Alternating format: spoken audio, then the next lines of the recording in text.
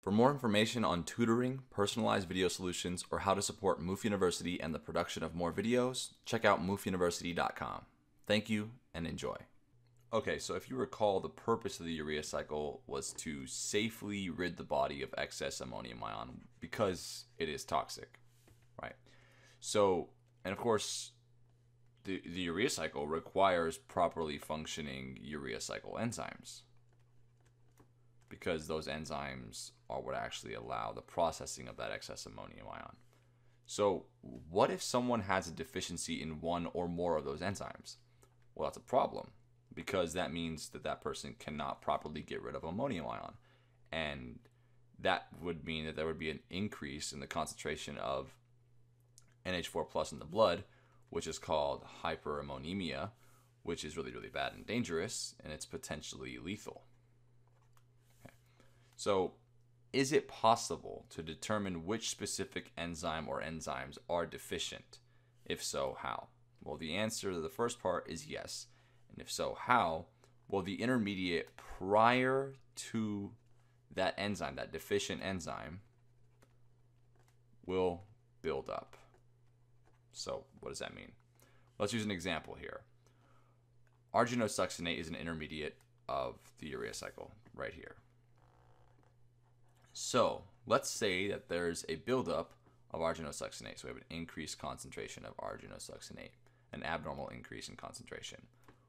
That means that there is a deficiency or a low amount of arginosuccinase.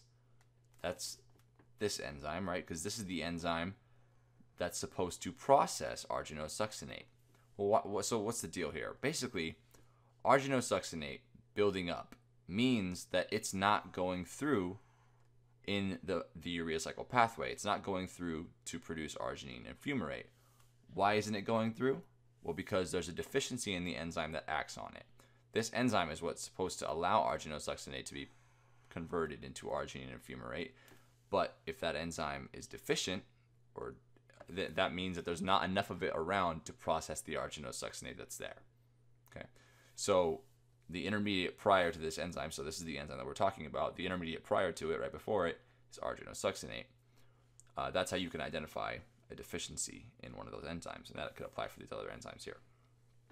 So, can patients with these types of disorders be treated with diets free of protein or free of a nitrogen source? The answer is no, because there are these things called essential amino acids that are necessary to consume for survival. The essential amino acids are basically amino acids that your body cannot synthesize.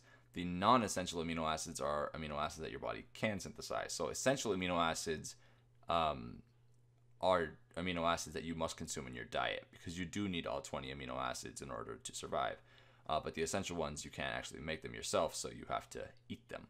So having a diet free of protein or free of nitrogen would be free of essential amino acids, which would be bad. That means survival is not possible. By the way, nothing I say in this video should be taken to be medical advice. It's all approached strictly from an academic perspective. So if you have any questions about any of this, that it's not from an academic perspective, if you're looking for medical advice, please go see your doctor. Okay. So some people might say this and think, okay, which amino acids are the essential ones?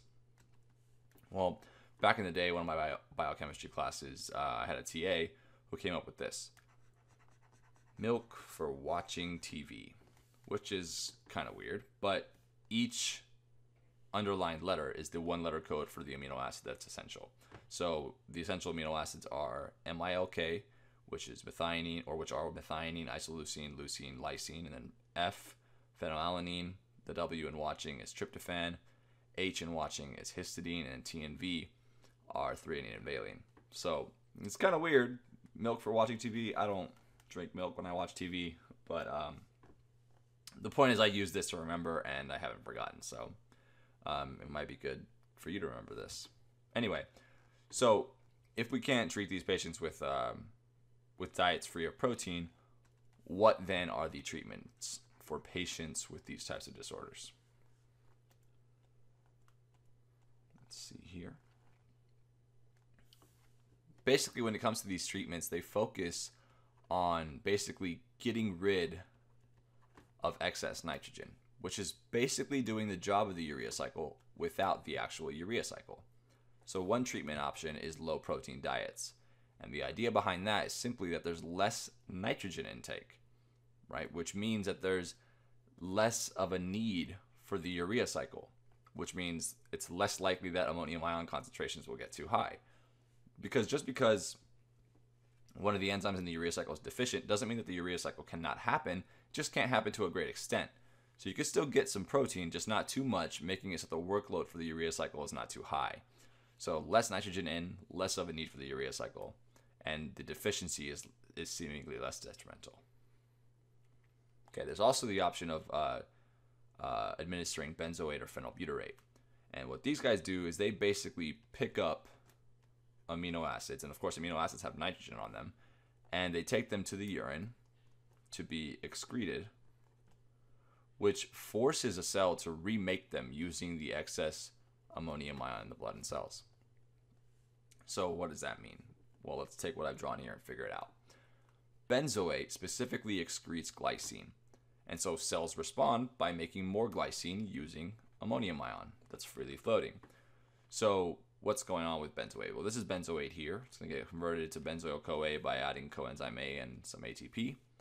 And the benzoyl-CoA's CoA here is going to be replaced by glycine, and we get benzoyl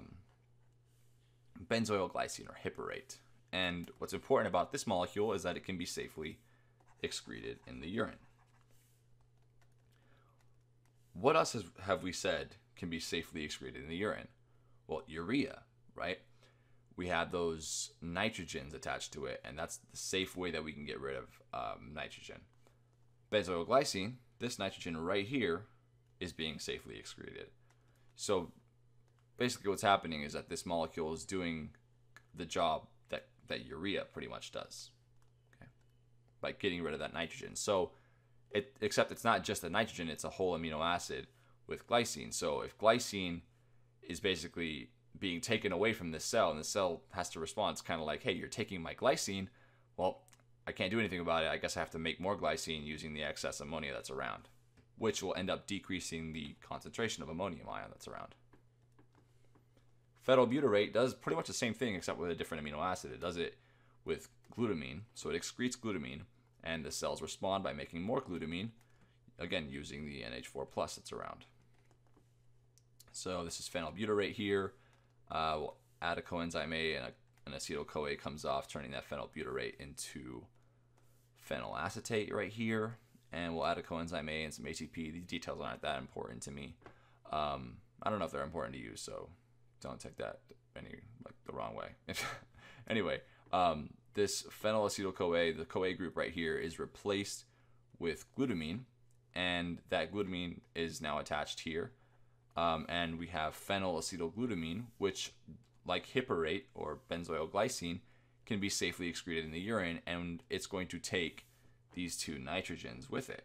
So the cell has to respond upon losing this glutamine.